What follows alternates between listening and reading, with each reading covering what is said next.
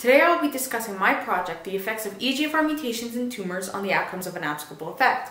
Before I begin, I would like to thank my mentors, Dr. Kerba and Dr. Abedin from the Tom Baker Cancer Center here in Calgary for helping me throughout the course of this project. First, I participated in a research internship at the Tom Baker Cancer Center throughout the second half of 2019.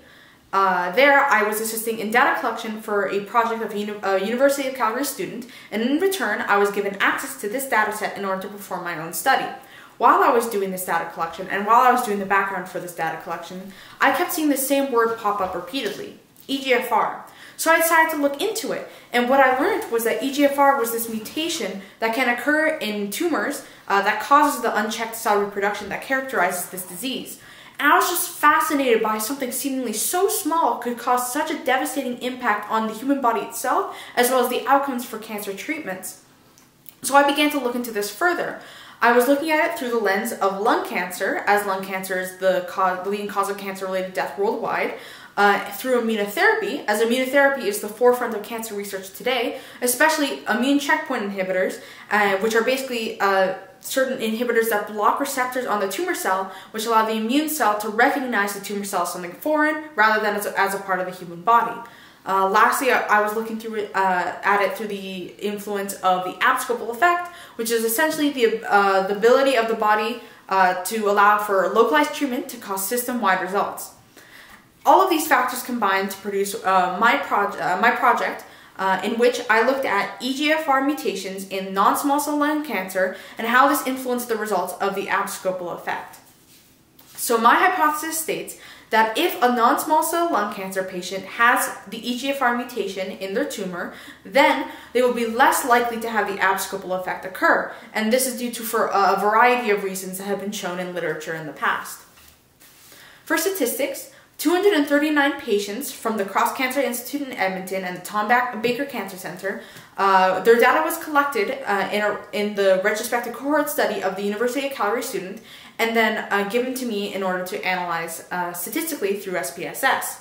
Of these 239 patients, 13 were EGFR positive, but unfortunately this large difference in EGFR groups was uncontrollable by myself due to how I gained access to this data set.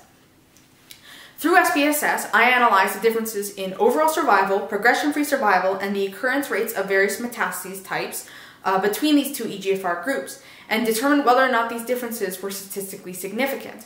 This was all for the goal of determining whether or not the Abscopal effect had occurred, as this is not something that can be determined by a single number. For my results, as you can see here, the overall survival, the average overall survival of the EGFR positive group was around, on average, 79 months less than the EGFR negative group. You can also see it in this graph here. There was no difference shown between the progression-free survival of the two groups, and any difference that you can see was not shown to be statistically significant.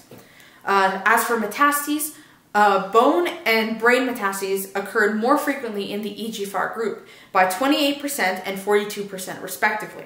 As for liver metastases, this was also shown to occur more frequently in the EGFR positive group, by 24%. However, it was not quite there with regards to statistical significance, so this would be something that would be important to look into in a future study. As for other metastases, there was no statistically significant difference shown between the two groups. In all these results show that my hypothesis was supported in that EGFR positive patients were shown to be less likely to have the Abscopal effect occur. And this is due to a variety of reasons stemming from the unique tumor microenvironment and tumor mutational burden of EGFR positive tumors. In the future, a better data set would be incredibly useful in order to determine the true difference between EGFR positive and EGFR negative patients, as the extreme difference between the EGFR positive and EGFR negative groups in this study caused a lot of noise that you could see on the graphs, as well as may have influenced the results. Additionally, further formal statistical analysis of the confounding variables would be incredibly important in order to determine the true significance of the difference between the EGFR positive and EGFR negative groups. And this is due to the fact that the human body is insanely interconnected. And as such, looking into how factors such as age or cancer stage would be incredibly important. Additionally, a clinical study rather than a retrospective analysis would be very useful as it would allow me to better control certain variables in the study, as well as to record more information that may not necessarily be recorded in an average cancer patient's treatment. Lastly, looking more into bone metastases would be something that I'd be very interested in looking in the future, as there have been no previous studies attempting to correlate EGFR status with bone metastases.